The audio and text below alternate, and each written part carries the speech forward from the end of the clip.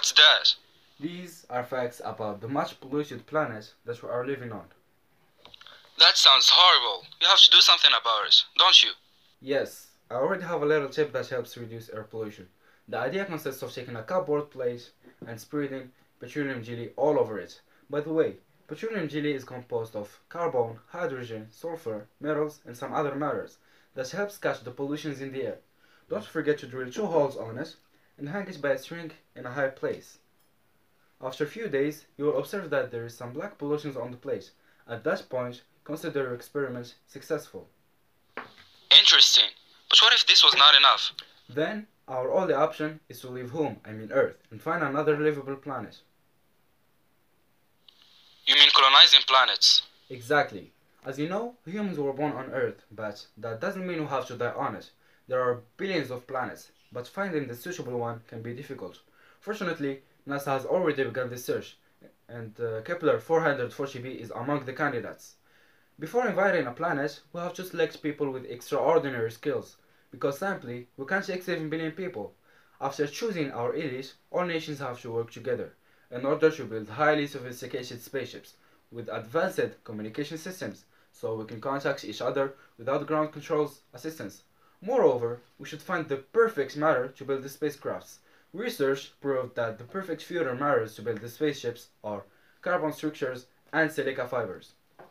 This venture may require more than one spaceship, so our main ship must be accompanied by other smaller, less advanced cargo ships.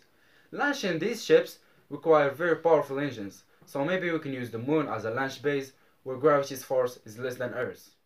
Wait a minute. How will you deal with living in outer space and without enough oxygen? As you know, the human body is not meant for living in space. The individuals that we are going to send will be trained for zero gravity situations. By the way, Valery Polyakov holds the record of nearly 438 and 18 hours spent in space. And for the oxygen issue, ISS system already uses a great technique to generate oxygen aboard the station by splitting the atoms of water, H2O, and releasing oxygen to the cabin. The process is the same for hydrogen, which is then disposed of. Once we get to our planet, several questions arise. What do you mean? Didn't we accomplish our mission? No, you forgot that there is a chance of finding other forms of life, like aliens or microscopic organisms, and we don't know how our first encounter would be like. If our human instincts kick in, it might not go well, and we can do the same mistake that pushed us to leave our lovely home. But if everything goes well, we can evolve and adapt to the new environment as what panspermia and evolution theories came up with. Interesting. Can you give me some information about what has been done concerning such programs?